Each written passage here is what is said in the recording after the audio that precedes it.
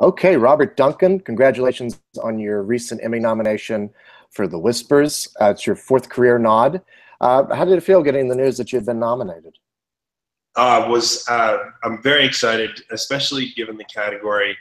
Writing themes for TV shows is one of the most enjoyable aspects of working in television music. In fact, when I was a kid, the very first piece of sheet music I ever bought was the theme to Hill Street Blues that I Oh, wanted wow, that's a good one. to play on the piano. And to be nominated in this category, which is all my prior nominations have been for underscore for a series or a mini series. So this was especially exciting to me to be in the main title category. Mhm.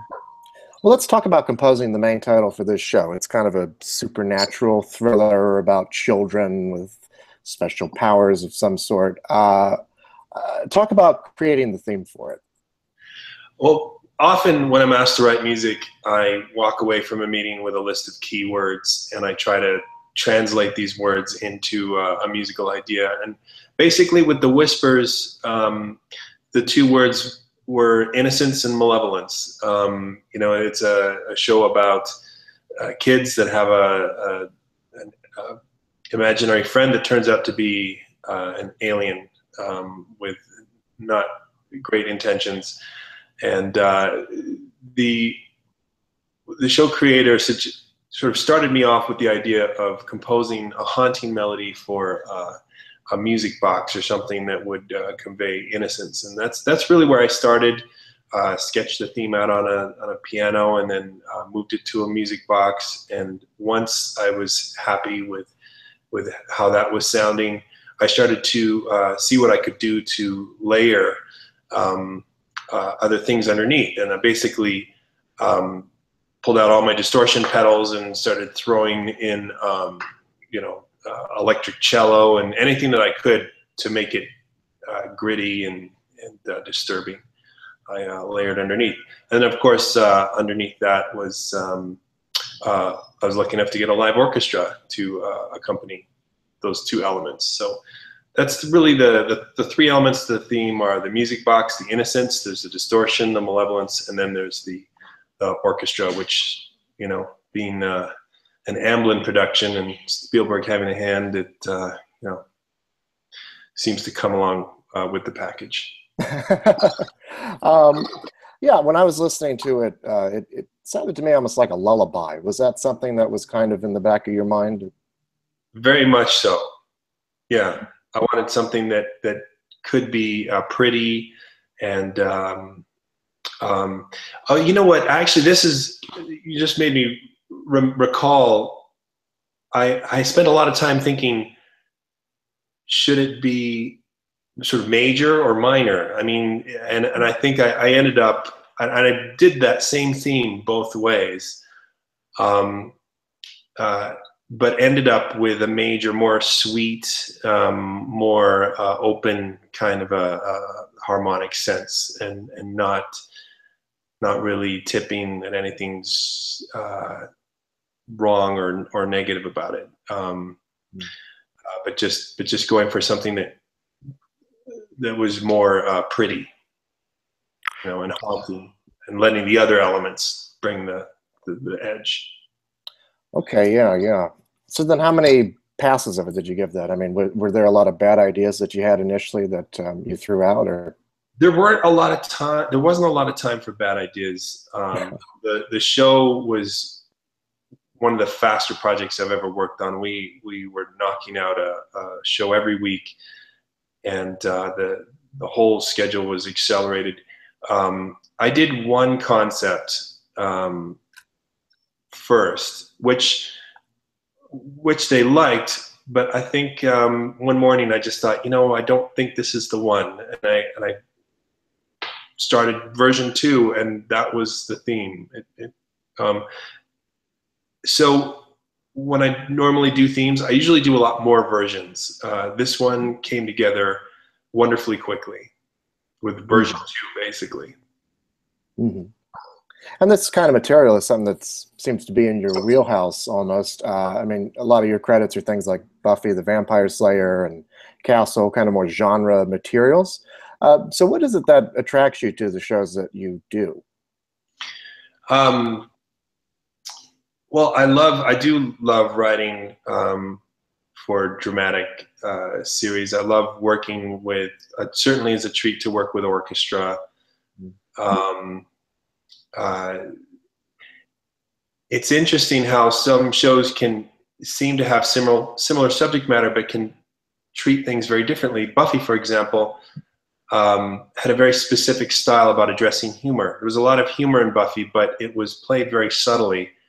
My instructions as a composer, which I thought were very sophisticated, were to be the straight person in the comedy duo. Let the jokes sort of speak for themselves, and let the music support the genre that it's poking fun at times. You know, the big vampire, fantasy, supernatural stuff, and then all of a sudden the music might trip up, a joke might get let through, and then the music would pick up where it left off. And I really enjoyed that approach to scoring.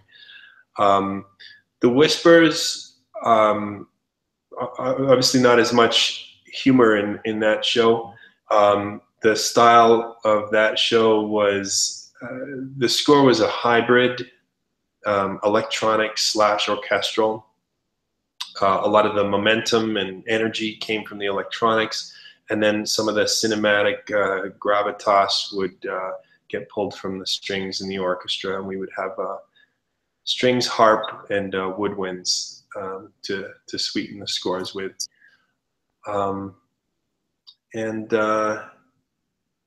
It would generally would take itself fairly seriously, and be cinematic and you know. Mm-hmm. Very suspenseful too. Can you talk a bit about creating suspense through your music in the show? Well, there were several themes. One thing I've always appreciated about music is that music is great at expressing things that aren't on the screen. And this show has a main character that isn't on the screen. I mean, the main character travels through electrical conduits, and so music was a big part of the presence. I mean, things that are felt but not seen. So there were elements, there were orchestral effects that I let his presence come through. There was sort of an orchestral whispering effect that I drew upon, and actually it's in the theme. There's sort of a chaotic orchestral chattering at the beginning of the theme. It's very subtle, and it's underneath the distorted bass and the music box, but it's fun to create suspense and anticipation when you feel a character but he hasn't revealed himself, or you don't know when he's going to show up. Mm-hmm. Right. So take us through the scoring of a typical episode. You know, how long does it take? What's your process like? Well, basically, I normally don't see a show until it's at a late stage in the cut. The editor has finished a cut, the director's finished a cut, the producers have finished their cut, and they're getting ready to show it to the network in the studio. And that's usually when I just get a sneak peek. Under ideal conditions, I would then start working after the cut is what's termed blocked, which means there's no further changes to the timing, so that I can count on, if I start a piece of music at a certain time, I know that this event in the picture is not going to move. I can map my tempos out so that I can land a musical hit on something, and it's locked down, so I can really arrange and plan the music confidently. When you work with orchestra on a TV show, it's a little bit of an extra challenge, because the logistics of working with orchestra require about 4 days or so. or maybe even a little more, 5 days, a couple of days of orchestration and copying, then a day of sessions, and then a couple days of score mixing, and everything's overlapping and everything's chasing the dub, as we say, just getting done right before it needs to get done. So the schedule is quite compressed. But the first step for me is that initial meeting that we call a spotting session, where I sit down with the producers, sometimes a writer, sometimes a director, certainly the music supervisors and the editor, and we just watch the show from beginning to end. And the show has usually been cut with what we call temp music, which is music from either previous episodes or other projects that is placeholder music. And that's the beginning of the conversation. We watch the show, we listen to the temp music, and the producers say, we'll break down the scenes and say, okay, I felt like the music that we found for this scene isn't pulling my heartstrings enough, or it's communicating the wrong emotion. And really, my job is to sell an emotional slant to any scene, and to try to encourage the audience to feel the way the writer and the director wants the audience to feel about that moment or that story or that character.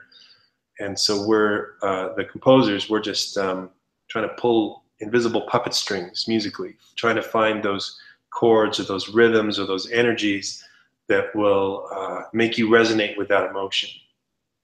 Mm-hmm. So we go through the show from beginning to end. My music editor takes spotting notes, and then I get a big list of how many pieces of music, what the target emotions are for each piece. And then I go back to my studio, put the picture up, and hit play and watch a scene a few times and just think until somewhere inside my head, a little voice will say, well, maybe it's this tempo, and throw that tempo into the computer. And then sometimes I'll start sketching electronically. Other times I'll go into, I have a live room, which is actually right behind me. Okay. My oh wow, in there, and I'll go in there and start. I'll grab an instrument and lay down a track. Once I've established the tempo and maybe some basic points of where it should come in, shift, and then come out, and then I'll start sifting through the takes and see if something sticks. It's like throwing pasta against the wall to see if it's ready. It's kind of if it makes me feel something that's close to the target emotion, then I keep it. If it raises my pulse, if it makes me feel anxious, which is a wonderful thing about doing what I do is although I think it must be a lot of fun to write music whose only point is to be catchy and hooky like a pop song. TV composers and film composers, we have to really try to understand what gets under your skin. What is the musical equivalent of nails on the chalkboard, or what is the musical equivalent of sheepishness? It's a different vocabulary and a different set of objectives than other types of music writing. Mm-hmm. Absolutely.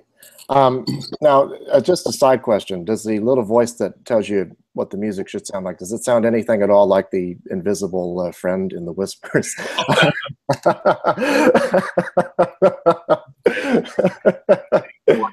And I do know this, that it has a bedtime. Oh. And, I know it's time to go to bed when that voice disappears. I can stay up hours and get nowhere until he gets to and then I realize that little person's woken up and started writing. Well, congratulations again. Congratulations again on the nomination. Thank you so much for taking the time to talk to me. Oh, sure. Well, thanks for having me. You're welcome. Have a great day. Have a great day. Cool. You too. Thank you. Bye. Bye.